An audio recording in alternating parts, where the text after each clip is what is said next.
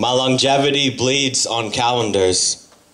Painting faces on Fridays, I have already forgotten your smile. Pinned against your cheeks, smeared by the winter, spent face to face with anticipation. For the months ahead of us, already climbing at the back of our minds, if wrinkles could tell time, I swore you were immortal. At least through my eyes, the arc of your spine ran like an endless stream for my fingers to skip rocks and throw stones at the moon because I wished the night were infinite.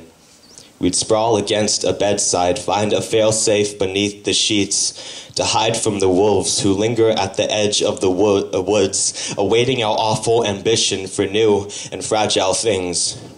Like a promise made on a whim that this would last forever, reality sets in, that we are still children.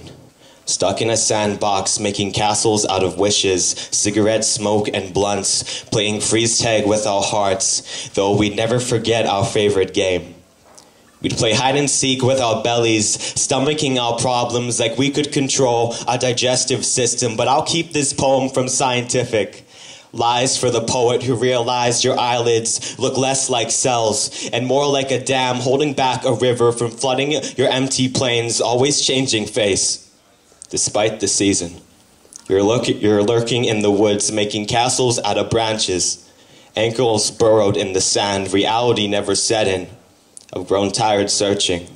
Through the lonesome winters, I for one chose the summer. Its radiated dawn reminded me new beginnings revolved around a 24-hour clock. Under my watch, I'd lose track of time, trying to stitch my days together. I've already forgotten your smile.